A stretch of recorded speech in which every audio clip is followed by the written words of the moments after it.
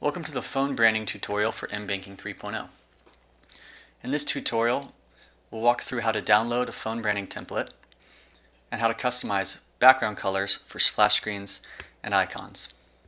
We'll also walk through a quick overview of Photoshop and how certain tools can help us accomplish the customization process. To get started, I've navigated to the mFoundry wiki and I've downloaded the phone branding template, which is listed under Required Source Assets and Tools on the Branding Guidelines homepage. I've saved the phone branding template to my desktop and I've opened it in Photoshop.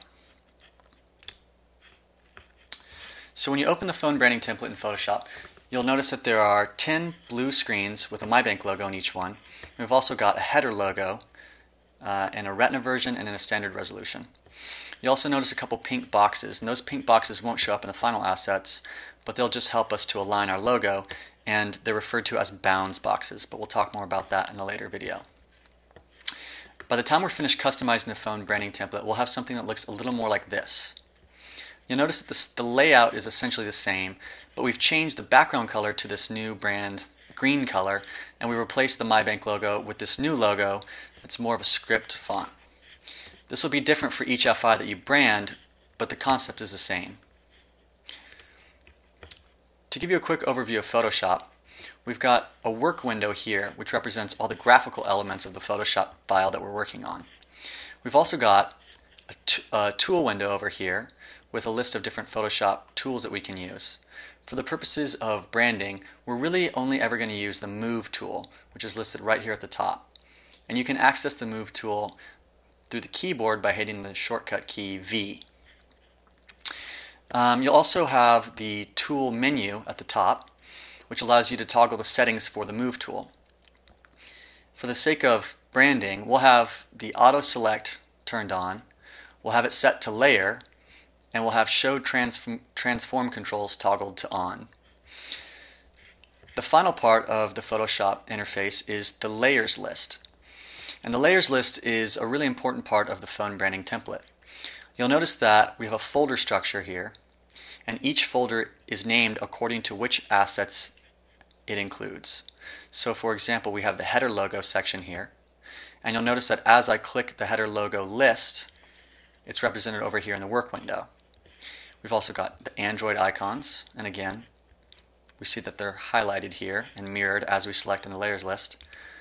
We've got the iTunes and Google Play icon here, the iPhone icon here, Android splash screens, and iPhone splash screens. We've also got an asset labels folder, but this only gives us guidelines to tell us which asset we're working on, and we won't need to customize those. Now the way that the folders work in the layers list is when you expand a folder, you can see subfolders. And as we drill down, you'll notice that we've gone from selecting both header logos to simply selecting the high resolution or the Retina resolution. And as we expand these folders further, we can see that they each include different parts of the asset. One thing that's important to remember is that the folders are listed from foreground to background. So that's something that's at the top of the layers list will appear in the foreground, and things at the bottom will appear in the background.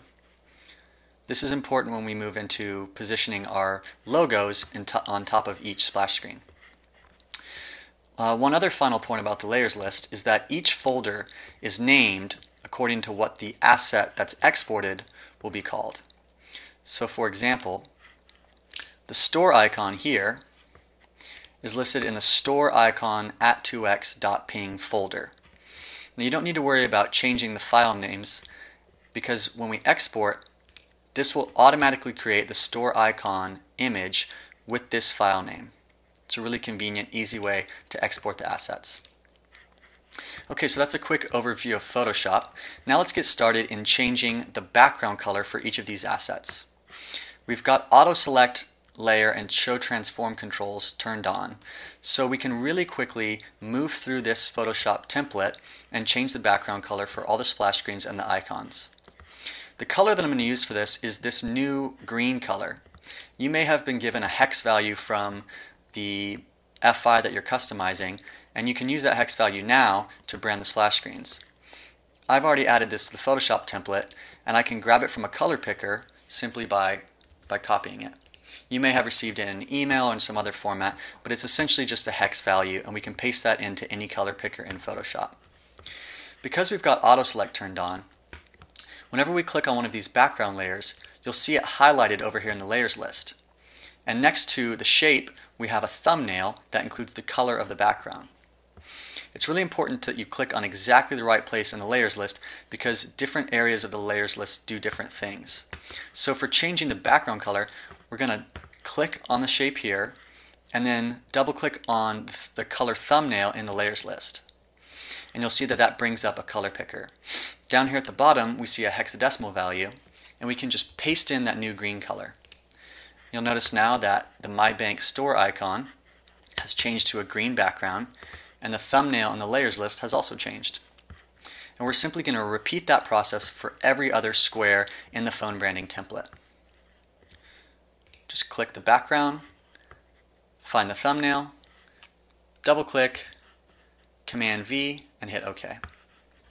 Now to do this really quickly in Photoshop 6, we can also filter the layers list by the type of layer and then change them really quickly without having to look through the specific file structure. You don't have to do this, but it's sometimes convenient. You'll see at the top of the layers list that there's a magnifying glass next to the word kind, and you'll see next to that a row of icons. If you hover over this icon, you can see that it's the shapes filter. And if we toggle that on, you'll notice that our layers list has changed to show us only shapes.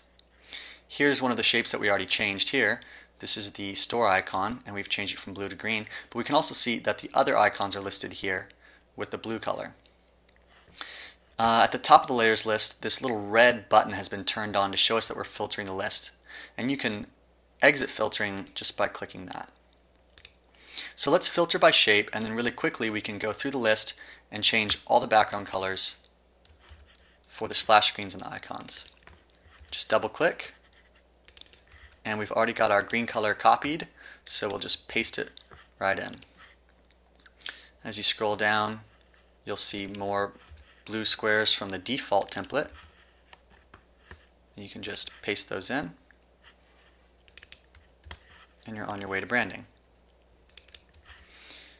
So now that we've changed all of the different background colors, we'll turn off the filter, and the next step in the branding process is to replace the MyBank logo with the new logo.